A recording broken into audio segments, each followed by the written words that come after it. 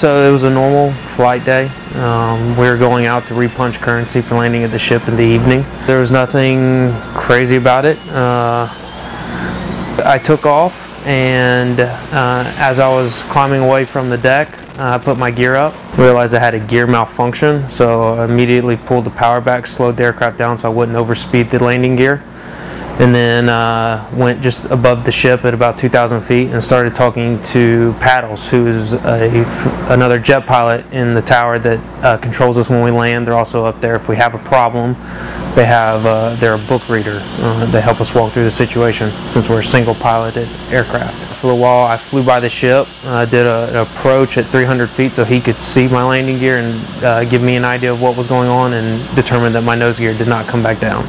At this point it's time to figure out how do I get the jet back on the deck safely with only 3 landing gear. So eventually Major Murphy came over the radio and told me that the ship had this amazing invention that was like basically a stool that was built specifically for this reason.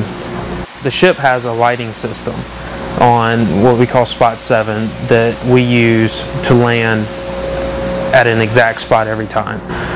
So the difference with this landing was that I was going to step it down 50, 40, 30, 20 feet to make sure I was aligned and stabilized before Major Murphy would clear me to land at 20 feet, so that it had the best chance to actually put the nose on the stool.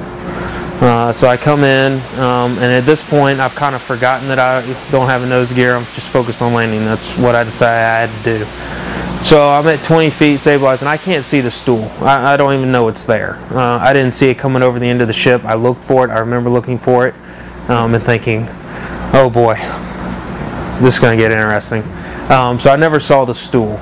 So I go to idle. I remember my main gear hitting and all of a sudden my nose dropping, and it dropped more than I expected.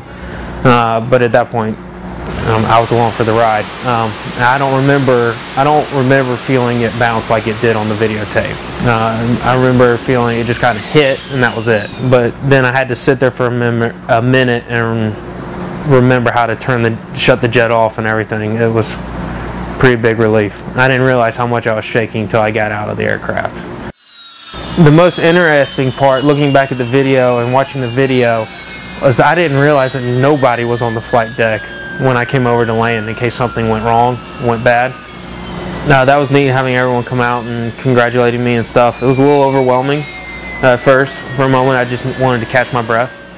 We pride ourselves at landing on the ship perfectly like this, in the same spot every time, and doing the same thing over and over again. But there's no way to train to land in this kind of situation.